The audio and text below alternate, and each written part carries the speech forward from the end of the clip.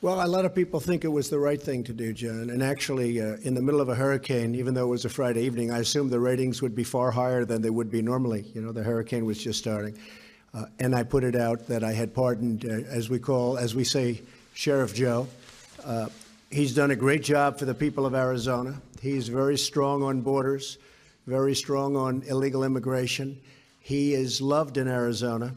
I thought he was treated unbelievably unfairly when they came down with their big decision to go get him right before the election voting started, as you know, and he lost in a fairly close election. He would have won the election, but they just hammered him just before the election. I thought that was a very, very unfair thing to do. When I mentioned him the other night, you saw the massive crowd we had. The people went crazy when I said, what do you think of Sheriff Joe, or something to that effect. The place went absolutely crazy when I was in Arizona last week.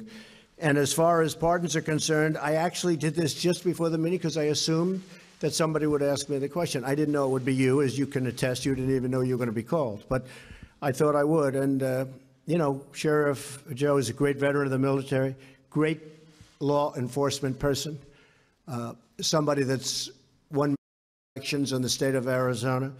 But I wanted to look at some of the other people that were pardoned over the years. And if you look at, as an example, President Clinton pardoned Mark Rich, who was charged with crimes going back decades, including illegally buying oil from Iran while it held 53 American hostages, wasn't allowed to do that, selling to the enemies of the United States. He was pardoned after his wife donated hundreds of thousands of dollars to the Clintons. Then you have dangerous criminals. President Clinton pardoned Susan Rosenberg, a member of the weathered underground, charged as part of a bank robbery that led to a guard and 2 police officers being killed.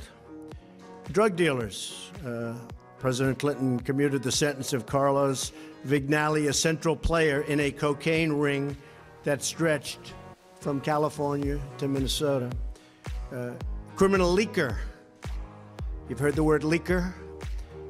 President Obama commuted the sentence of Chelsea Manning, who leaked countless sensitive and classified documents to WikiLeaks, perhaps and others.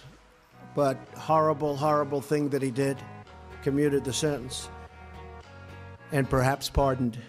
President Obama commuted the sentence of Oscar Lopez Rivera, who was charged as part of a violent independence group from Puerto Rico, responsible for 28 Chicago area bombings and many deaths in the 1970s and 1980s. Sheriff Joe is a patriot. Sheriff Joe loves our country. Sheriff Joe protected our borders.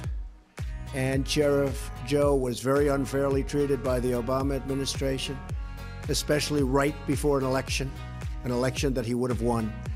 So, and he was elected many times. So I stand by my pardon of Sheriff Joe, and I think the people of Arizona who really know him best would agree with me. Thank you very much.